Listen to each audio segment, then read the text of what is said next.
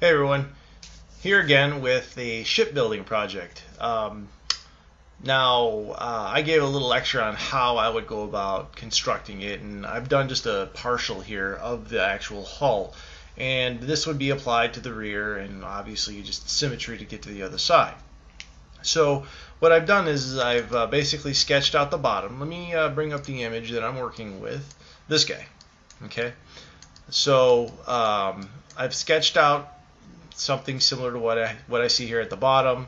I've got something similar to the side. I can't spend too much time on it. I'm just really busy with a couple of projects, work, deadlines, that type of thing. But I promised I'd get this done, and I just wanted to get it done. So now, so I've got the bottom here, and as you can see, I've got individual segments. Same thing with here. This is the side, individual segments. Now, I've got some splines created between those individual segments at those endpoints, and the splines are just simply tangent to a line running vertical. Now, if you need to give this an angle, you can go ahead and give this an angle to run the angle of the spline differently as it comes in. So there's a bit of control there that I'm giving this. Now that you have that, this is just a fill surface, which is the bottom, just a closed off profile to get the actual bottom surf. So once I have that, I go ahead and begin to construct my surfaces. Now the first surface is going to be a through curve mesh, multi-section surface. I've just been working with NX a lot. Multi-section surface, I want to pick section 1, section 2, guide, 1, 2, and preview. Everything is bellissimo, so I keep it. Next, I'm going to do the same over here at this end. I want section 1, section 2, guide, guide 1, tangent to this, guide 2, and select OK. Now you'll notice that this comes up to a point. I don't like going directly to a point. What I like to do in a case like this is I'm going to go ahead and project this point to this curve up here, and then I'm going to go ahead and make my spline that I need. I want to go from this point, tangent to that, up to this point, geometry on support, going to get placed onto that. Now, once I have that, I'm going to go ahead and I'll do my multi-section surface once again. And for this, I'm going to use this as my section 1, tangency. Section 2, guides. Guide 1, and then this whole thing up at the top, I don't have to split it because it's just a guide. If it were a section, I'd have to split it. And hit OK. Now that I have that done, you can see I've got a nice transition working its way all the way up to the top. So I'll just go ahead and split this to that curve, and OK. Now the big one is how do I create this blend in here?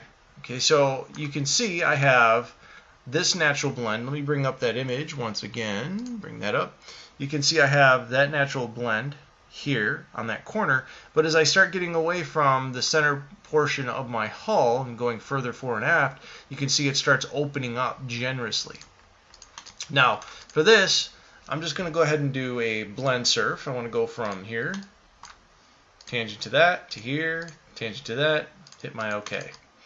Now that I have my blend surf in place, I want to really think about how I want to do this. Now, if I were to just simply go in and do let's say a multi-section surface, for instance.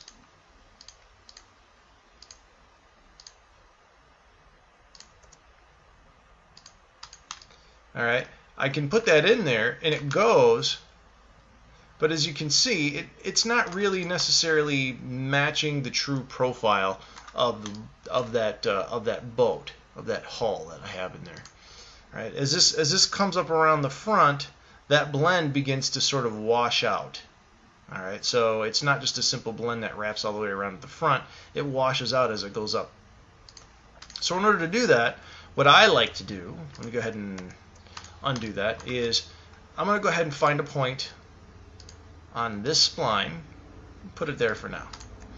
And now that I have that point on that spline, I'm going to do The same basic thing with a point on this spline. I'm just going to simply project it though using this original. That works fine. And now I'm just going to draw in my shape. I'm going to go from this point, tangent to there, all the way up over to here, geometry on support to there. I may not use this point. I may have spoken too soon. We'll see what ends up happening. Now that I have that in there, I'm going to go in and I can put in another spline in here if I want to. I may need to. Let me see what the multi-section surface looks like. So I'm going to come in here, section 1, section 2, guide. Now as you can see, it starts looking a little cattywampus, not very sexy. So because of that, I will go ahead and add in a spline to cover that shape that I need. Now that spline is going to be applied from this point down through that to that point, and I need it to be tangent at both locations. So to do that, I'm going to draw on a plane here. I'm going to intersect, like so. I'm going to draw on my spline. It's going to go from this point to there, and to this point, and tangent that way. Now as you can see, it wants to open up a bit. So what I'm going to do is I'm going to mess around with my tensions.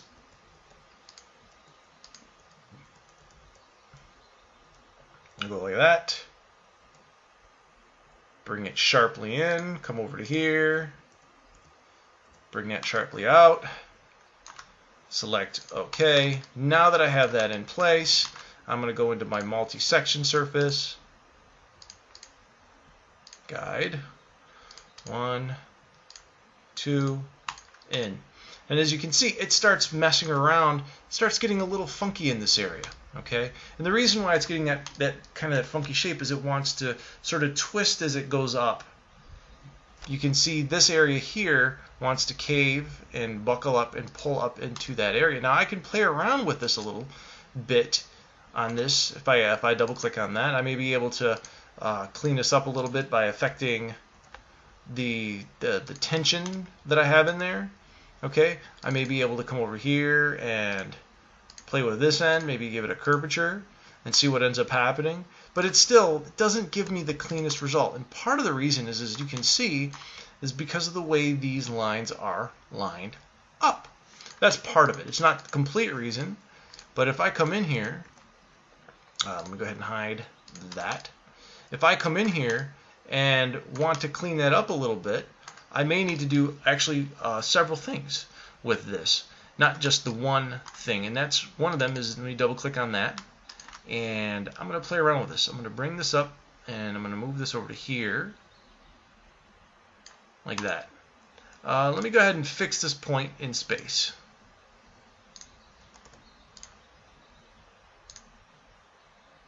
Actually, make sure I get the point. There we go. Fix it. Now, I'm going to exit out and take a look at my surface. As you can see, it starts to get a little bit more twisted. Okay, because now I'm pushing something out over here, and this area over here is starting to look a little funky. It's pushing it way, way back. So I imagine this is probably the problem that you're experiencing when you go to apply this surface or make this surface. So what I need to do is approach this a little bit differently. Now, if I double click on this and I go back into this sketch, you'll notice that I have a line right over here, and I have this arc right over here, and I have a few parameters set. And whereas I may need to start messing around with these parameters to get this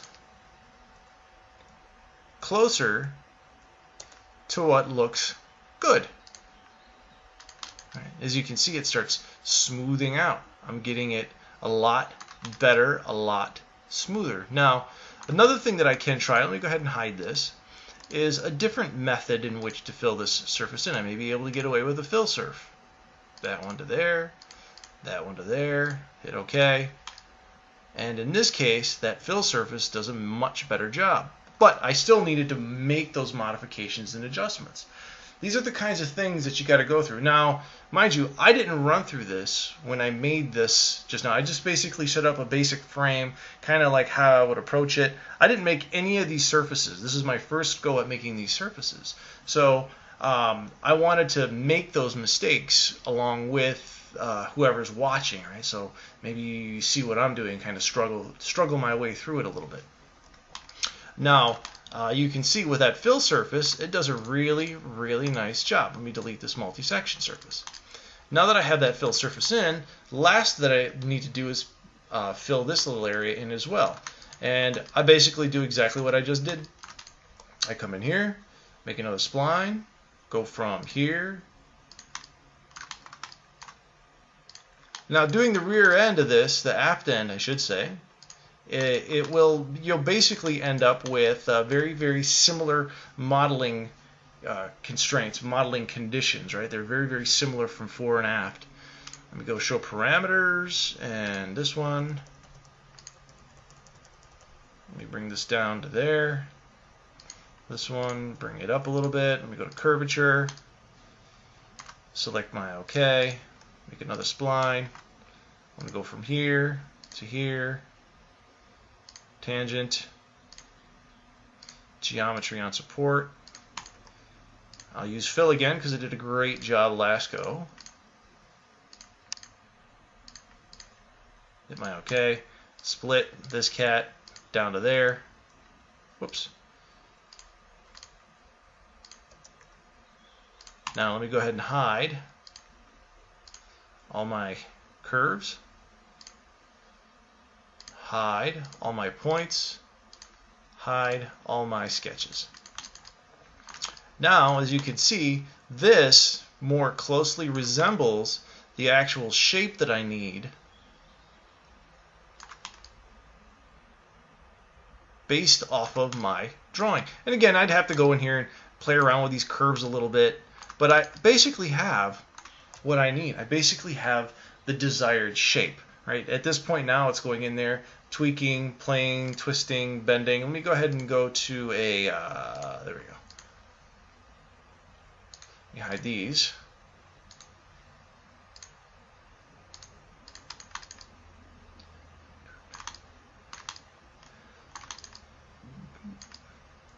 Something just like that.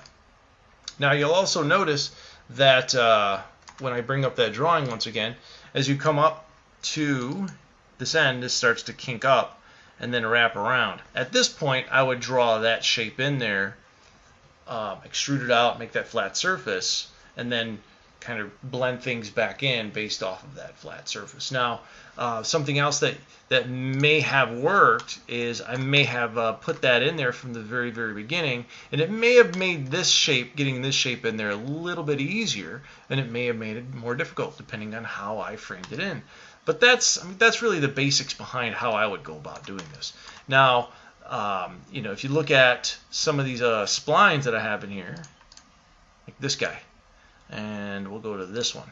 These splines control the shape considerably now as well. So if I double click on that, I can come in here, and as you can see, I'm really changing the shape of that hull because of that spline input.